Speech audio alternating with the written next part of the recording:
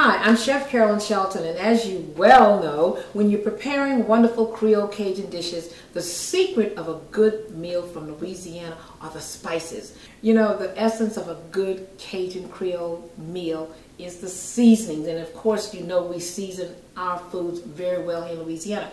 If you choose to make your own seasoning blend, because of course in many cities you don't have the opportunity to buy some of our Creole blends, what I would suggest is that you visit your local farmer's market or your local market, Whole Foods or Rouse's or whatever, and you buy your own blend. You want to start with a little paprika, a little ground onion, red pepper, white pepper, granulated garlic, it's a must, parsley, and all of these. And what you want to do is take them and put them in a grinder, and you can create your own Creole Cajun blend.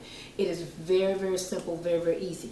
And as you experiment with your different blends, you will find that sometimes if you use a lot of paprika, it'll come out pretty red like so. If you add a lot of red pepper, it might come out like this. But you want to use a blender that gives you this real fine consistency. So these are some of the Cajun blends, and sometimes you might want to just use all of them together. And this can be used as to marinate, to season your foods overnight. But what I'm saying is you can make these at home. You can make these blends right in your own kitchen. All you need are the ingredients, a grinder, voila, you've got your own Creole Cajun blend.